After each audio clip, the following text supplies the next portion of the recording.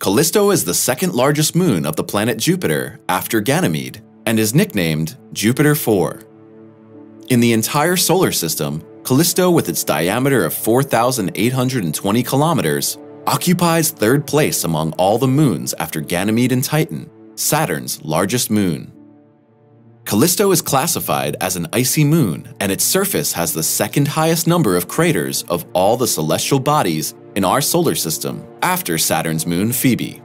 Callisto was named after the nymph Callisto, a lover of the most powerful Greek god Zeus. The name is derived from the Greek Callisto and means the most beautiful. Legend has it that Callisto and her son Arcas were transformed into bears and taken to the starry sky. Callisto was discovered together with Io, Europa, and Ganymede, the other three moons of Jupiter, in 1610 by the Italian scholar Galileo Galilei. All four moons are therefore also called the Galilean moons. Unlike Galileo, who could only gaze at the moon Callisto from a distance with his telescope, the photos of NASA's space probes allow us a closer look at the celestial bodies in our solar system. The following video will introduce you to the moon Callisto of the planet Jupiter. If you like our videos, please support us with a thumbs up, subscribe to TheSimplySpace, and look forward to the videos that will be waiting for you in the future.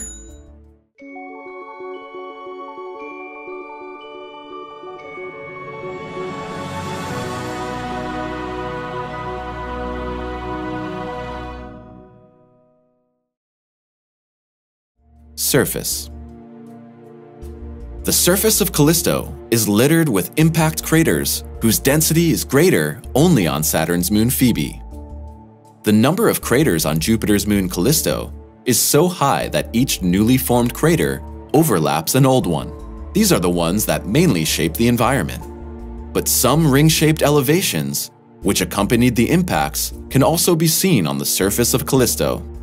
In the landscapes of the moon, one looks in vain for higher mountain ranges or volcanoes.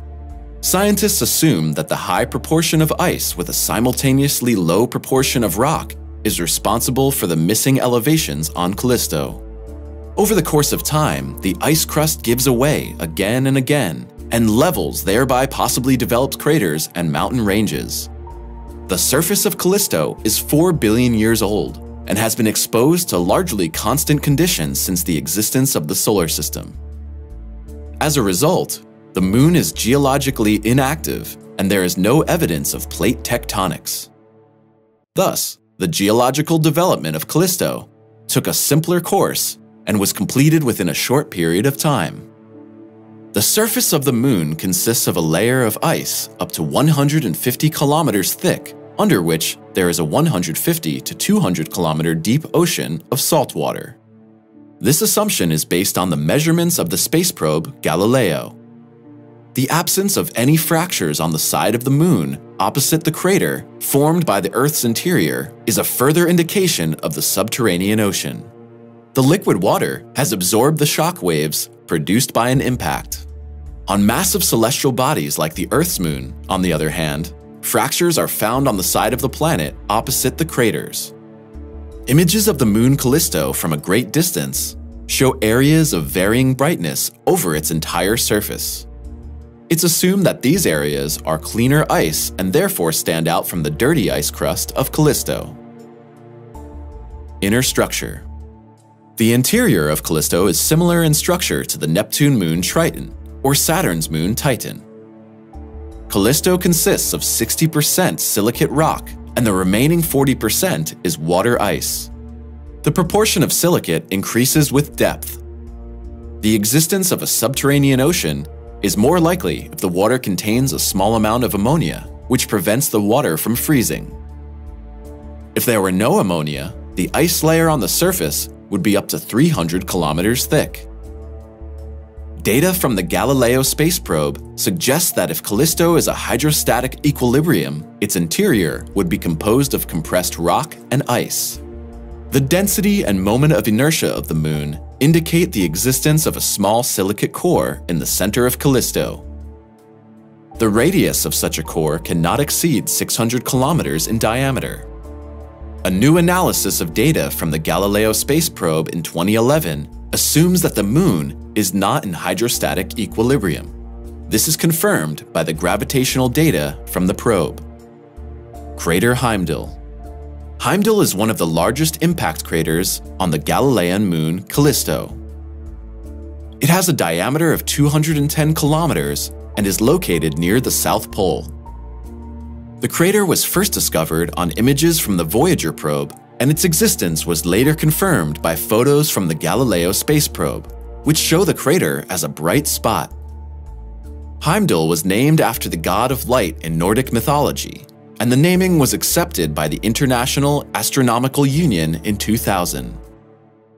Crater Adlinda. On Jupiter's moon Callisto, the crater Adlinda occupies third place among the largest impact craters on the moon. Adlinda measures a diameter of about 1,000 kilometers, is located in the southern hemisphere, and is overlaid by the relatively young impact crater Lofn. Its deposits cover about 30% of Adlinda and prevent a detailed investigation. The ring-shaped structure around Adlinda's crater is barely visible in pictures. The name of the crater was borrowed from Inuit mythology. Crater Asgard. With its diameter of 1,600 kilometers, Asgard crater is the second largest annular impact crater of Jupiter's moon Callisto. In images, Asgard can be recognized as a bright dot surrounded by concentric circles. In its center, it is overlaid by the dome-shaped crater Do, and in its northern part is the 600-kilometer-long Utgard crater, which in turn is overlaid by the Asgard crater. Images show other impact craters in the vicinity of the crater, which can be recognized by bright spots. Above is the Burr crater, and on the right, the Tornersuk crater. Above the Tornersuk crater is the Omal crater.